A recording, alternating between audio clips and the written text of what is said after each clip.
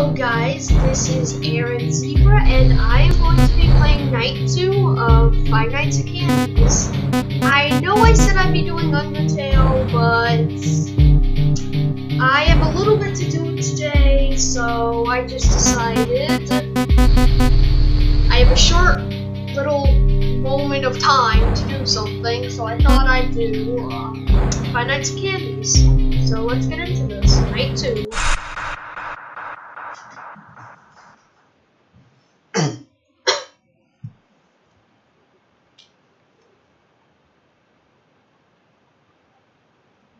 Loading screen takes forever. So, if you guys didn't notice, I am going to be quiet through the phone calls so you guys can hear them. Because I'm a good person. Yay for me.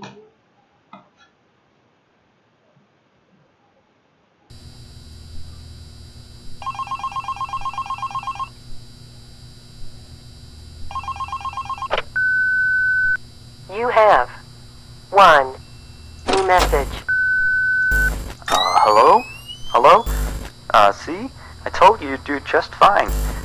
Anyway, I thought I'd mention, we have this little, list of, problems, that we have observed with the animatronics over some time.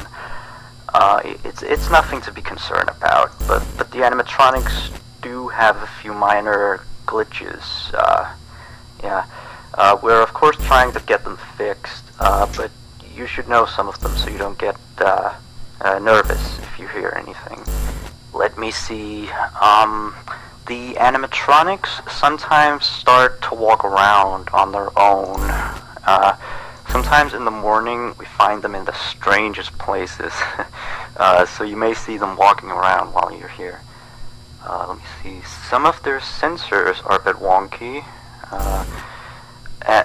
And in case the animatronics is experiencing violence towards a guest, the animatronic will try to seek out the cause and stop it. I have no idea how it decides to do that, but it doesn't seem to mind it with the children, though. It's weird. If there are children playing cops and robbers, and one of them gets shot, the animatronics don't really do anything out of the ordinary. Except after that day, the animatronics don't really seem to function properly around adults. Especially not around the staff. The animatronics seem to ignore you most of the time, unless you come near them. And they just turn their heads and look at you.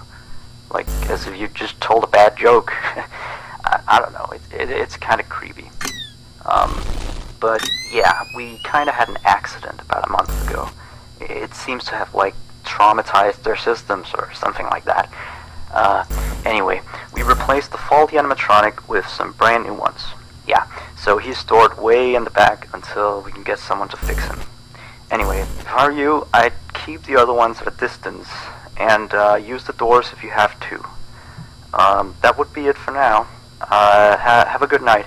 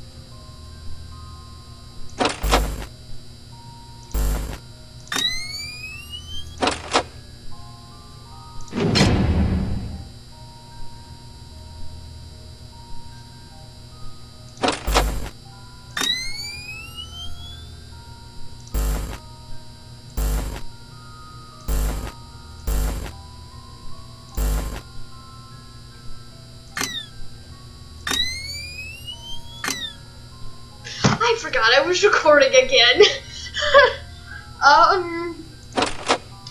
So anyway, guys.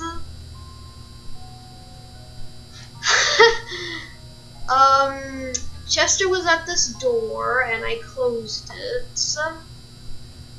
And I don't know who that is, but you're not welcome.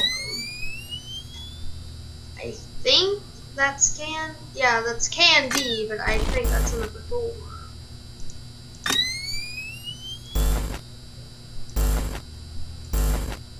Now I can't tell if this means she's about to jump in here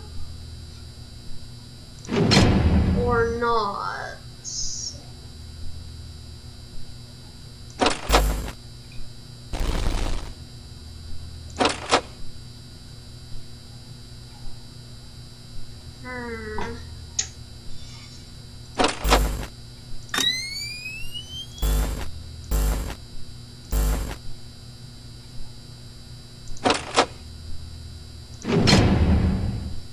Wait, she didn't make noise though. I thought they'd make noise. Aw, man, I was gonna see if these kittens meow though, if they... Oh, okay. Oh, the hamburger's like the cupcake and... Okay, I get that.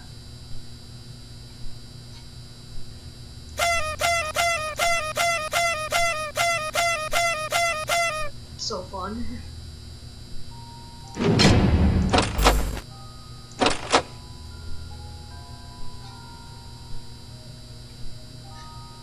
I hear noise, but I'm not sure.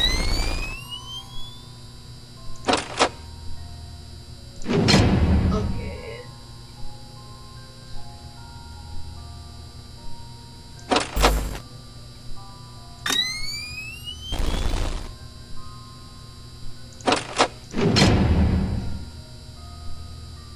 I still hear the music though, I don't know what that means. There isn't a music box in this game, I don't think. Oh wait, Chester's close.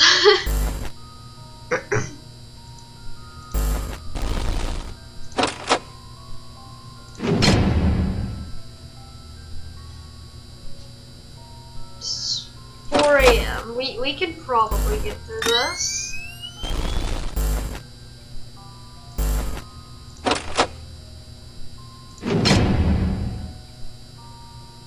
This one light keeps the room really light up.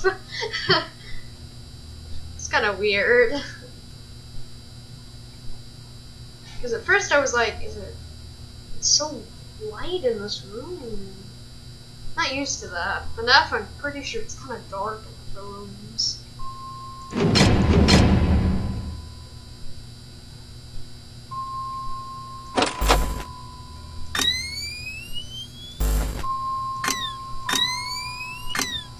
No one nears my doors, that's good. Chester's probably back at, yeah, I think. Unless he's here. There should be a couple of Easter eggs that I want to do here. Like, I think if I click on, this right here, a Markiplier thing will have Easter egg, and if I click on, if I can find it, there should be a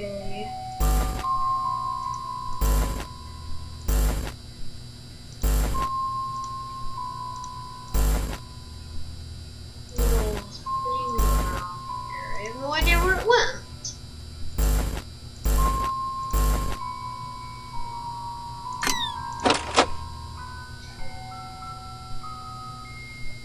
Whatever, I'm wondering who comes from here, because Chester's come from this door. I was gonna, okay, never mind. Yay, 6 AM, we survived. Oh, let's get this.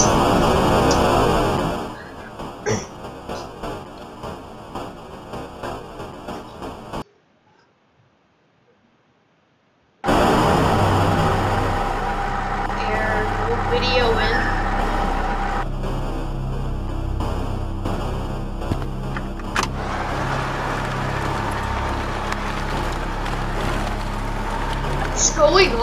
Whoa.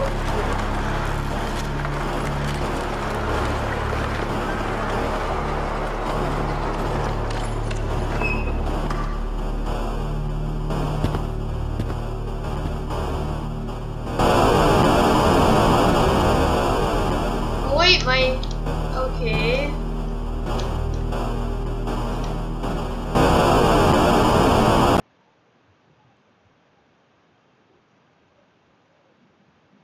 I have no idea what happens. I didn't move my mouse, and I realized that at the last moment. Well, I will see you guys next time.